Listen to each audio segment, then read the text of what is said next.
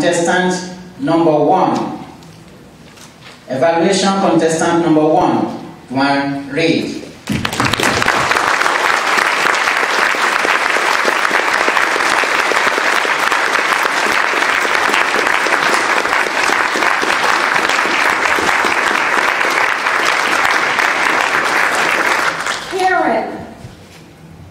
Where's Karen? Okay. Karen, can a relationship start with a guy putting his foot in his mouth? Well, I would say so. That's why you're here today, Karen. Fellow Toastmasters, welcome guests, and dignitaries. Karen asked us a question right off the bat. Have you ever heard a bad pickup line? I imagine that most of us have. She involved us in her speech right there at the beginning.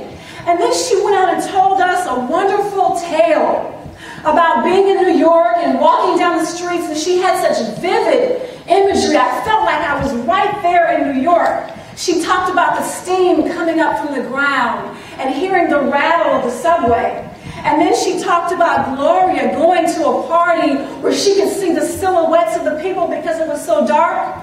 And then she described Eddie. Now, Eddie is really something, isn't he?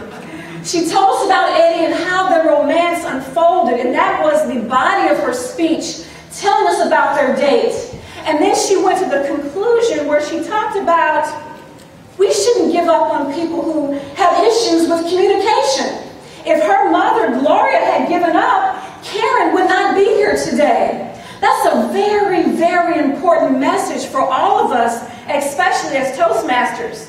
Karen, I have a few suggestions to help you take this to a little higher level.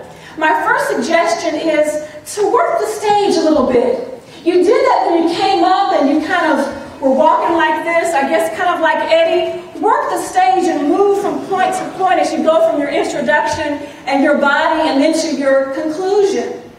And my second suggestion for you is, when you give us that conclusion, not to give up on people who have problems communicating. We're Toastmasters. We don't want to do that. Tell us how not to do that. For example, try to get them to join Toastmasters. Mentor someone who has issues with communication. Give them a self-help book to read. That would be a great thing. But overall, it was a wonderful speech, Karen. You're a great storyteller. Your vocal pitch was great. You gave your dad's voice, and then you went back to your voice. You had wonderful pacing of your speech with your voice. You didn't move too quickly or too fast. And it just all came together beautifully with a wonderful message for us all. Don't give up and listen from your heart. Thank you.